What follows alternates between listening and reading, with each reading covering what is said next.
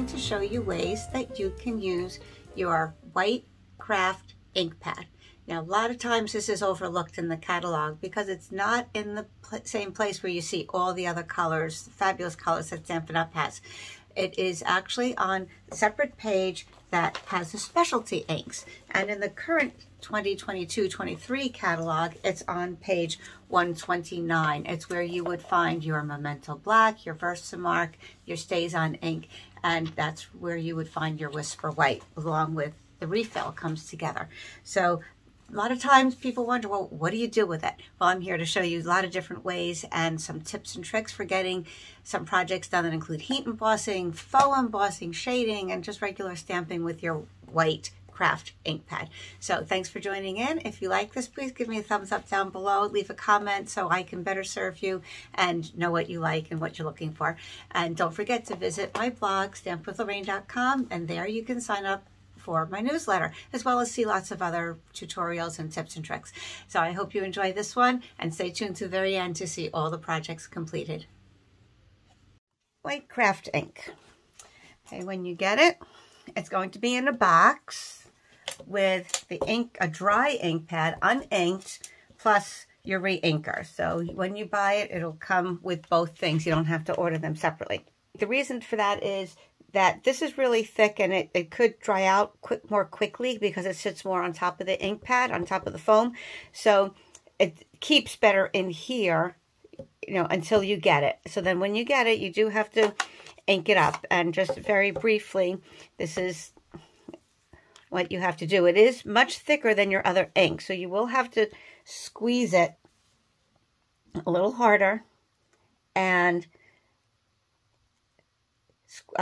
rub it over your ink pad. Now, I've already inked this up. I made it a little more juicy last night. Actually, this is a new one, so this is, I just inked it for the first time last night. All right, so you're going to add your ink on there, and then you see how it's just sitting up on top of that ink pad. It's really thick, and it's not seeping in like your other ink will. So you need to rub it in a little bit. I use the back of a plastic spoon. I just keep this handy. You could use your bone folder. You could use an old gift card or credit card, something that's plastic, and it will just rub off. All right, so what you're looking for is some nice even coverage around your ink pad. So when you're stamping, your image isn't going to be too much ink in one spot and not enough in another spot. So you want to just kind of even it out a little bit. Okay, and then you can just wipe it off with a paper towel or a baby wipe. Okay, I keep those handy right in my drawer here. Okay, so that cleans off really easily. Okay, so now your ink pad's ready to go. Of course, if you want, you can stamp directly onto some dark paper. Obviously, if you do it on white, it's not going to show up very much, but there are some fun techniques you can do with that as well.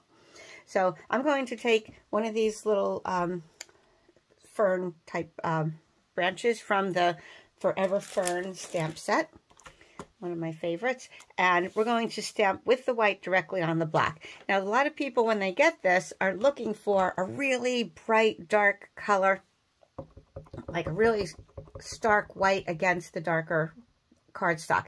It's not necessarily going to come out this way, especially with this, which is that distinctive look, because there's a lot of shading and some more subtle areas to each stamp. But I just wanted to show you the different ways that it can look. All right, so taking this, I'm going to make sure I have really good coverage on my stamp. You want to make sure it's inked up well. Like I said, you're tap it a few times. You want to be careful not to rock it. You don't want white around the edges. You want to see that you have that nice coverage. And then you can, I'm going to just do like a random collagey look here. And look how nice and rich that is, but it's not really, really, really bright. Let me hold that up to the camera in a second after I stamp a little bit more.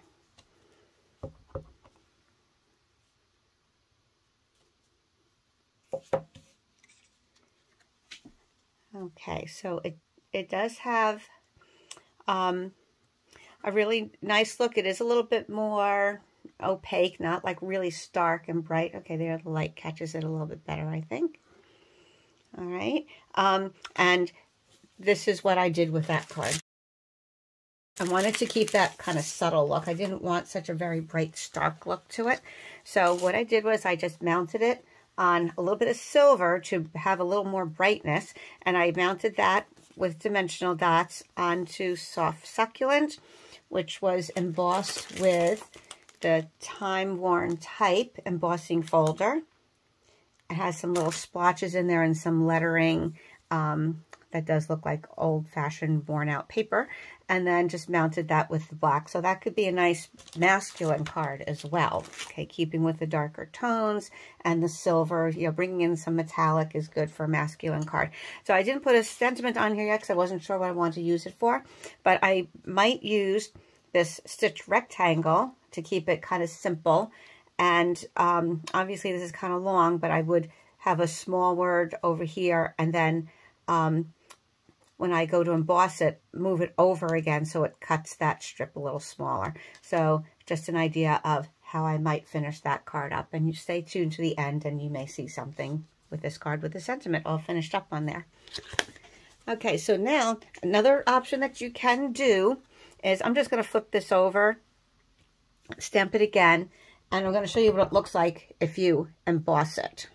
All right, and again, you want to get your embossing powder on here before the ink dries too much.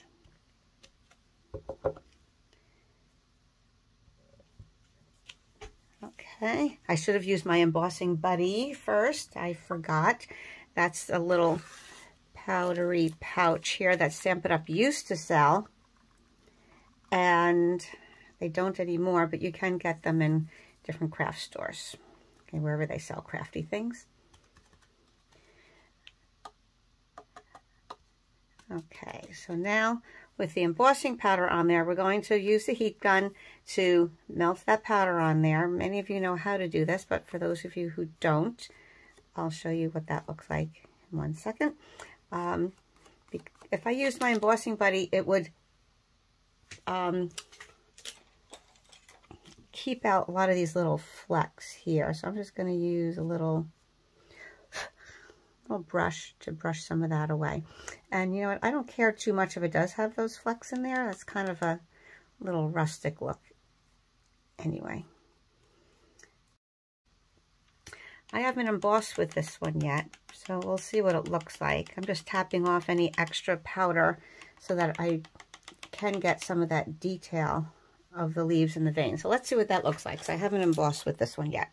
So let me bring this over, move your embossing powder out of the way before you start using your embossing tool, which is kind of like a hot air tool. Okay, so I have my heat tool here. First thing to do is to let it run and let it get hot first before you even try to start embossing with it. And then you can either hold it or you can, with your fingers, you have to be careful you don't get too hot with it. I like to just hold it down like this sometimes. And you want to hold it over your powder until it starts to like give a melt or shiny look to it. Because this distinctive look, this has a lot of fine little lines and shading in there. You're not going to get all that detail when you do heat emboss it, but I just wanted you to see the difference with the heat embossing versus just stamping right on with the white ink. Okay, so if you're looking for something much more bold against your darker color cardstock, that's what you would do. You would use your embossing powder and your heat tool to get that kind of look. All right, so that would be totally different.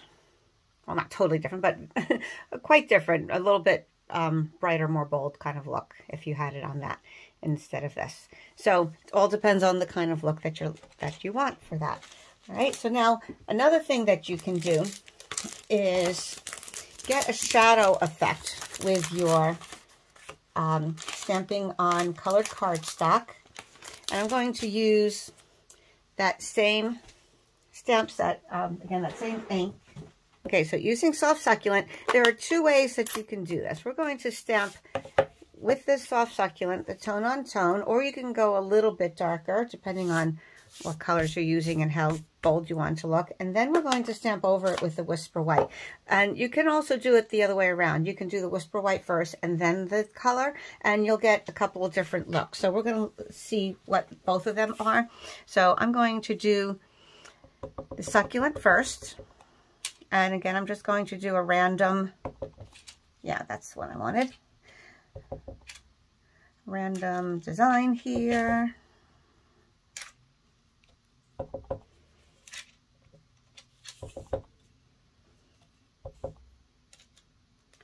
Pull it in this way.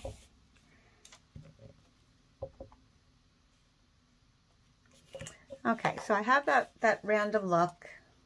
Okay, nice little background. I mean, it's pretty as it is. But to get a different kind of look, I'm going to clean this off first. And then I'm going to use my white. I'm going to go over it, over the same areas with white. Now it's okay, and in fact it's preferred if you don't get it exact, because you're going to create sort of a shadow effect.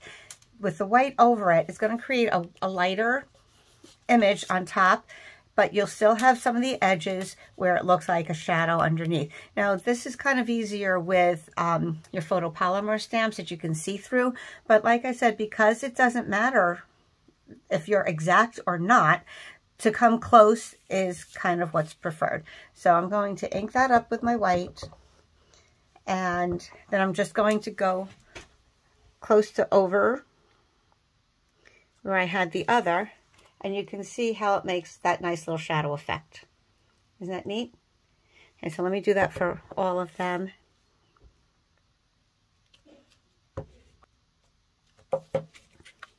Okay, so then you have that really neat shadow effect. It looks raised, and it's like you have the shadows there, right? So now let's try it the opposite way around and see what that looks like real quick. So I will do some in white, and then we'll go over it with the color.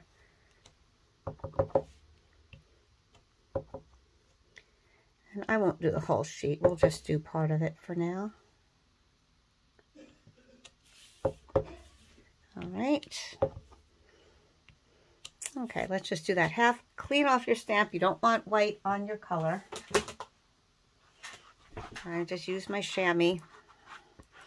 As you can see, my chamois is well used. It gets stained, but you just rinse it under water and it gets all nice and clean. I love it. Okay, so now let's go over the top with the color this time and see what the difference is. Okay, I'm just going to stamp over here, make sure I'm good. All right, and for this, I do like to stand up and get right over it.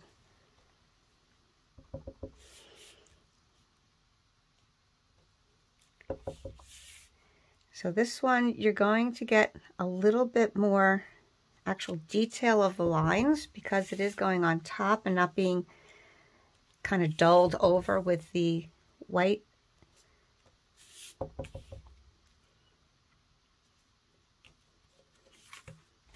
Okay, so there is a subtle difference. Get that close, you can see that compared to this one. So this one is a little bit softer look, and this one has that more detail because you did the color second. Now, if you really wanted to be accurate with shadowing, what you would do, and I didn't pay attention to this because it didn't matter to me right now. What you would do is try to offset your second stamp in the same direction as you did the other images, because if your light source was coming from this way, then your shadow would be on the other side, right? And it would be that way for all your images. So if you really wanted to be accurate with the way things look, stamp everything in the same, off your original in the same direction. So if you're stamping here and you want to go slightly down and left, then do the same thing with here, slightly down and left on each of your stamped images. Okay, but most people aren't going to be looking that closely. But anyway, so here is, let me close this up. Here is a card that I put together using that concept. Okay, I mounted this soft succulent on Evening Evergreen, and of course, I punched out some labels first. So I will use one on this card, and I will use one on another project another day. I have a little container in the drawer behind me that I keep all my extra little labels. When I need something, I just look in there, see what I could use.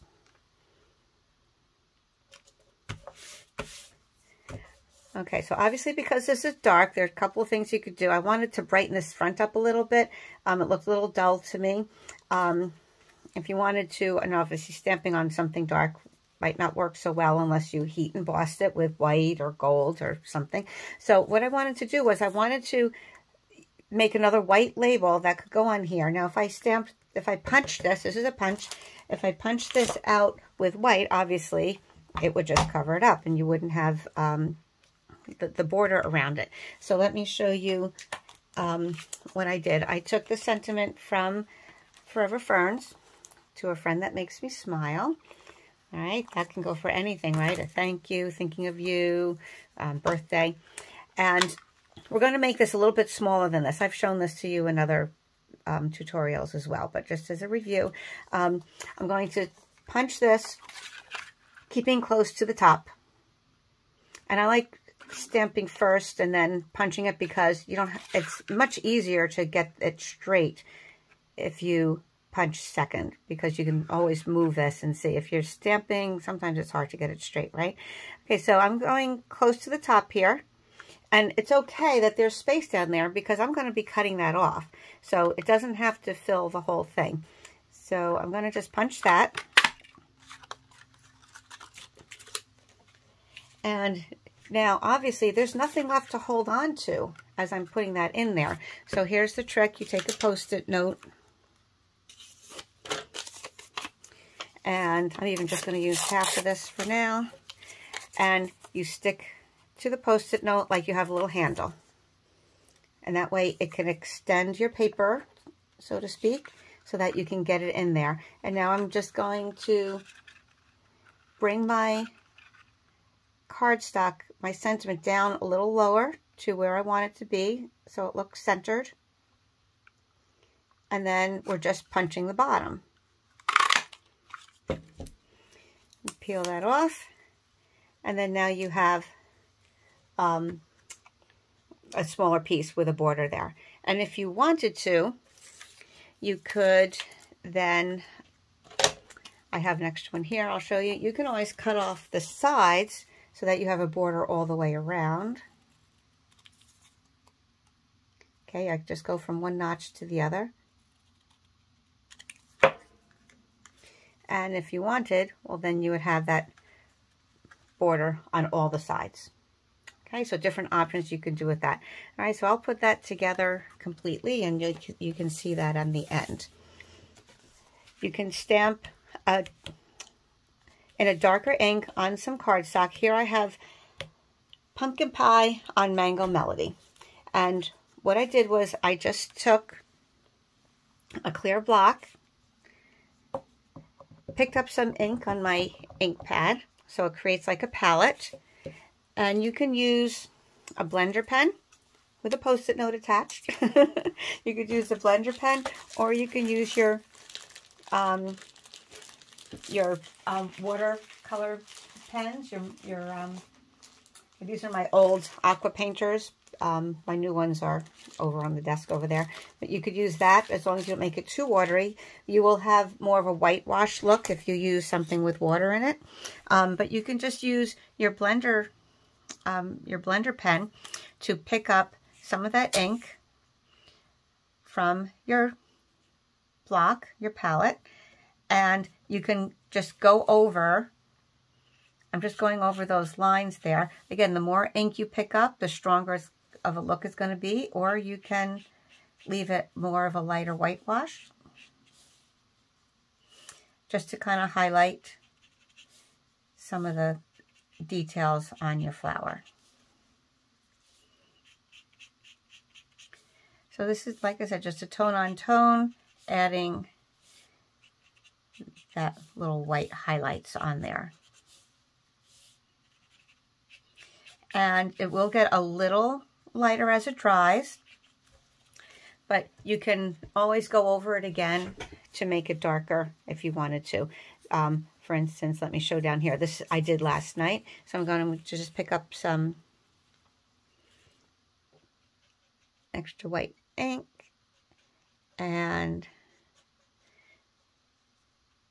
it's kind of like the first layer, if you think about it, it's kind of like primer. If you paint, it's going to put a layer on your cardstock, and so then when it dries, you can go over it with something else. Okay, so I'm not sure if you can see it on the camera, but that is even whiter when I put my second layer on. So again, depends on what kind of look. Over here, I did very, very light, okay, a little bit more of a whitewash look. This one's a little bit darker, so you can see the difference there. So I'm going to cut this at some point and then turn that into a card, so stay tuned for that. Kind of back to the other concept of just stamping on dark cardstock. I took Mossy Meadow and stamped my flower right on there. And I was preparing to show you the next part of this technique. I said, you know what, that looks really pretty as it is, so I'm making a card just with that, and then I'll show you the next technique. So I took Pear Pizzazz and made a border around there, because when I tried the white, it was just too stark, too much of a contrast. I wanted something a little softer. I embossed this with Pretty Flowers embossing folder. This is one that is not 3D. If you can see that on the camera, the top layer that's embossed is all the same level. It's kind of flat on top. You don't have different heights like you do on a 3D embossing folder. But I wanted something a little bit more subtle. It's not exactly the same flower that's on the art gallery, but it's okay. You can mix your products, and I think that still looked good. Now, obviously, we needed a matte here, so I want to bring in a little shine. I already had this cut out in my stash, so I said, oh, well, that works perfectly. One thing that's nice about the stitching on the shapes is it kind of locks right in when you try to overlay it. So I'm going to cut this down to have just a little border and leave it, and then I'll put my sentiment down here. But I thought that was kind of a cool look, just with the white on there. Or another idea would be to do this, and then I could put my sentiment down there. So again, I'll put that together later, but I wanted you to see that. I'm going to leave this right here so that we can compare the next part. Okay, so what I did here was, like I said, remember I said the white creates like a primer kind of effect. You can take watercolor pencils, or any kind of pencils. It doesn't have to be watercolor pencils. Because it's a primer kind of effect, you can color over that. So I'm just taking my pencils. You can also do this with your blender pen and ink from your ink pad. Tap a little on a block and then pick up that color, and you can use your blender pen or aqua painters with that. And now you can get a lighter color on there. So I'm using Granny Apple Green on the Mossy Meadow, just so you can see a contrast in the greens. And again, you can leave a little border of white to create that shadow effect if you like. But obviously, if you were to just color this right on there, it's not going to stand out quite as much. But because you're doing it on the white, it really does stand out, right? So it's a different look. Okay, this was Flirty Flamingo that I did down here, and I'll just show you how it works on a petal here.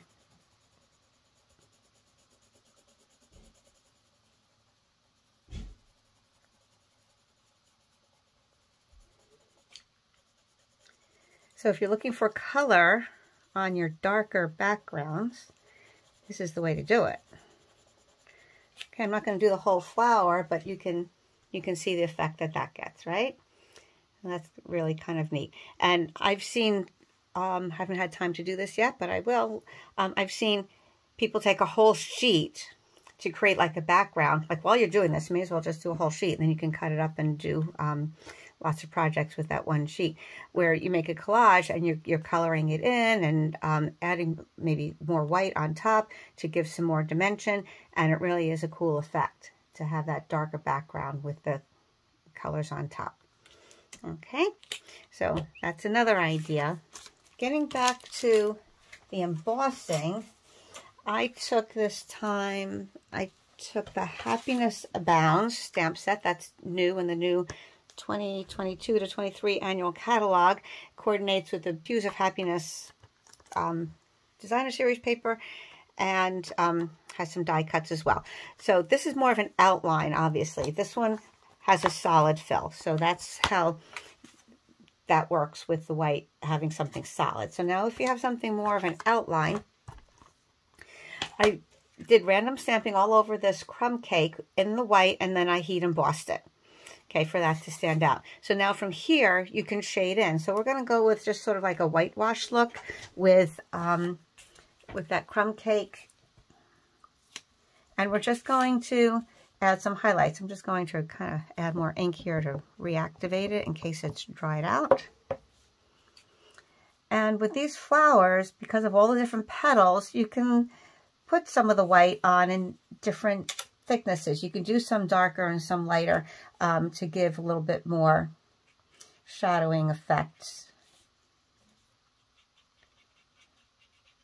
Because in nature, it wouldn't all be exactly the same anyway.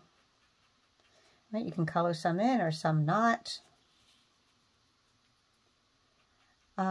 If you wanted to also, you have your inker handy, you want to pick up more ink, you can squeeze that onto your block. Like you would a paint palette. That way you might be able to pick up some thicker areas and color those in. And you can do the whole thing in white if you like. Or what you can do, and maybe what I might do, I'm going to try right now, is keeping the roses white and then coloring the leaves in a green. So let's see what that looks like. All right, so that's okay,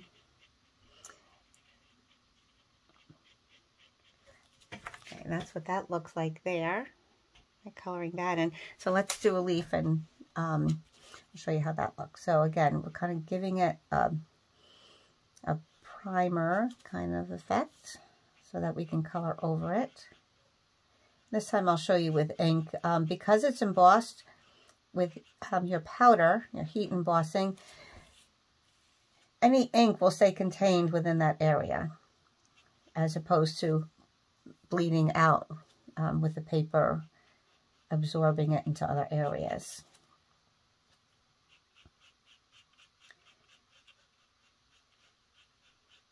Okay, so I colored in my ink, colored my white ink onto the leaf, and then let's take maybe Mossy Meadow again would be good.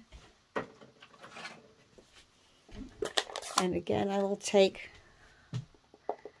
a clear block as my palette, and I'm going to use the opposite end. I mean, when you're done with your blender pens, okay, you just kind of rub them until they run clean on your scrap paper. For the white, you might want to do this on a darker color paper so that you can see when it's all run clear. Okay, so I'm going to pick up some of my Mossy Meadow. I'm going to test it out here first. Start light because then you can always add to it. And for this, I just want a subtle look. It's best to do this once it dries. Another reason to pick up your ink from your block instead of here, because you don't want to transfer any of that. But like I said, this would be better once it's dry. But I'll show you some with the effect here.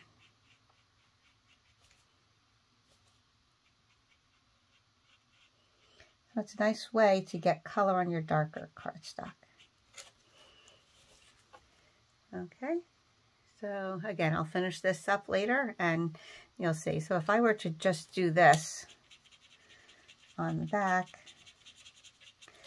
you know, it's fine, but it really kind of pops more on there when you do it on the white. So just clean off your blender pen like this, so you see no more of the color, and you're good to go with the next one. Okay, so then another idea similar to this one is you can create little borders. I took the two little flowers from here and created a border down here, and it looked really cute with just the white. Let me try that. I'll show you the difference. Again, more subtle. I'm just going to put this one on the other side just to show you the difference.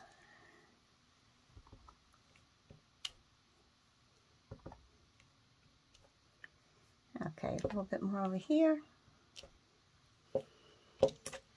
Okay, so if you want something really subtle, something like that is just fine. I put my embossing powder on while the ink was still wet, and I heat embossed it down here. So again, you can see the difference. And sometimes you want the more subtle, sometimes you want something brighter. This is polished pink. I'm going to take a little bit of that ink. Okay, start it here so I know it's not too dark. And I'm going to go over this to create a little bit more kind of a highlighting effect in the background to make that stand out a little more. A little more shadowing, sort of.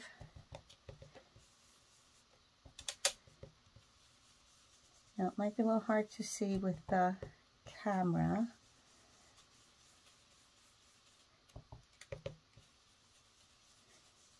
But my goal is to make this a little darker down here and then have it fade as it goes up the cardstock a little bit to bring a little bit more attention down to the flowers down here. And then this fades away as it goes up, kind of an ombre effect. And then because the heat embossing resists any ink, you want to wipe that off. So just take a little paper towel and go over your embossed parts, and you will see, let me hold it close to the camera, see how this now is much brighter than this because this still has the ink on it. Right, so you wipe it off, whatever's on the heat embossing will just come right off, and then that will be a little, you can see there's a little like a glow behind here, right? So then now, if I want to make that even darker, I could, or add some white, I could add some of my white ink again onto some of these flowers to make that shine through.